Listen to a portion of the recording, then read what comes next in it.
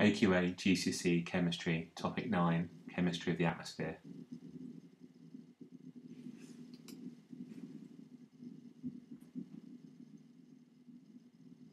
The composition and evolution of the Earth's atmosphere. For 200 million years, the proportions of different gases in the atmosphere has been very much the same as they are today. 78% of the air, or dry air, is nitrogen, N2, 21% is oxygen, O2. Of the remaining 1%, 0.9% is argon, and the other remaining gases include carbon dioxide at a concentration of 0.037%. The Earth's earliest atmosphere. Theories about what was in the Earth's early atmosphere and how the atmosphere was formed have changed and developed over time. Evidence for the early atmosphere is limited because of the timescale of 4.6 billion years. At this time, the Earth's surface was molten, and there is very little fossil record or geological record of this time, which was called the Hadean period. It was literally as hot as hell. Hades being the Greek for hell. So the oldest rocks that we have are 4.2 billion years old, and they give us some clue about the earliest atmosphere. As the Earth cooled, and the evolution of the Earth's atmosphere has changed over time, from being almost carbon dioxide to 0.035% today.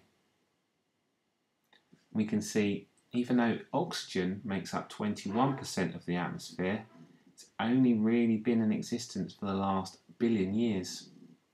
We can also see that nitrogen has gradually increased in composition of the Earth's atmosphere over the last 4 billion years, and in the last billion to 500 million years has increased significantly. What we're going to look at is how this has changed. So one theory suggests that during the first billion years of the Earth's atmosphere, there was an intense volcanic activity that released gases formed the early atmosphere, consisting of carbon dioxide, water vapour, which condensed to form the oceans, methane, and ammonia, which reacted eventually with oxygen to form nitrogen and water. At the start of this period, the Earth's atmosphere may have looked like Mars and Venus today, consisting of mainly carbon dioxide and little or no oxygen gas. So what has changed the Earth's atmosphere compared to Mars and Venus? Well, we know today that volcanoes produce lots of carbon dioxide and some nitrogen and lots of water vapour, and this water vapour condensed to make liquid water and form the early oceans and seas. When the oceans formed, carbon dioxide would have dissolved into the oceans, and ancient marine organisms such as foraminifera and coral would have eventually taken in the dissolved calcium carbon dioxide to form carbonates, to form their shells, and over time these would have been crushed and to form sedimentary rocks such as chalk and limestone, and this has reduced the amount of carbon dioxide in the Earth's atmosphere significantly. How did oxygen increase? Algae and plants produced oxygen that is now in the atmosphere by the process of photosynthesis. They took in carbon dioxide and water and sunlight to form glucose and oxygen. Algae first produced oxygen 2.7 billion years ago, and soon after oxygen would have appeared in the atmosphere. But over the next billion years, plants evolved and the percentage of oxygen gradually increased to a level that enabled animals to evolve. How carbon dioxide decreased. Algae and plants decreased the percentage of carbon dioxide in the atmosphere by the process of photosynthesis. Carbon dioxide was taken in by algae and plants, and when they died and they sunk to the bottom of the oceans or ancient seas, and they were covered in sediment or sand, it prevented a decomposition to occur because the conditions were anaerobic. Over time, over millions of years, and heat and pressure, this plant material was turned into coal, gas, and oil. So carbon has been locked in fossil fuels and in sedimentary rocks. Greenhouse gases. Water vapour, carbon dioxide and methane are all greenhouse gases. Greenhouse gases trap heat within the atmosphere and maintain the temperature on Earth high enough to support life.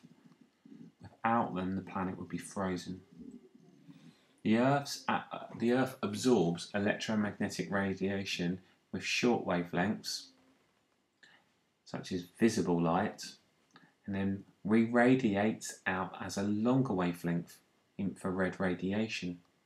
Another name for infrared radiation is heat. Some of this heat is actually absorbed by the carbon dioxide and methane in the atmosphere, and it traps that heat and re-radiates it back to Earth, and hence keeps the Earth warm. Now, human activities have contributed to an increase in greenhouse gases in the atmosphere. Some human activities increase the amount of greenhouse gases in the atmosphere. For example, burning fossil fuels and deforestation.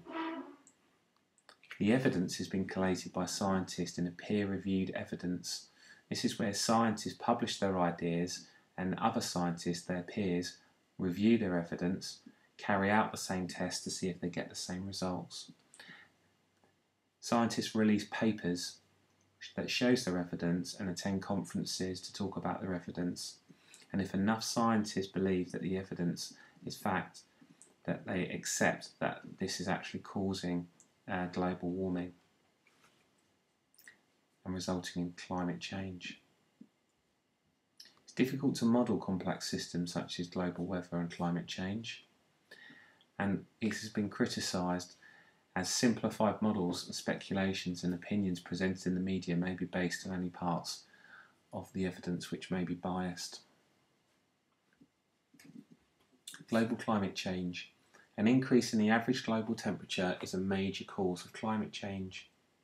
There are several potential effects of climate change, from changes in rain and snow patterns, more frequent and stronger storms, bleaching of coral, rising sea levels, warmer ocean which can affect biodiversity, changes in plant life cycles, thawing of permafrost and tundra, more droughts and wildfires, higher temperatures and more heat waves, changes in animal life cycles, and of course melting of snow caps and glaciers.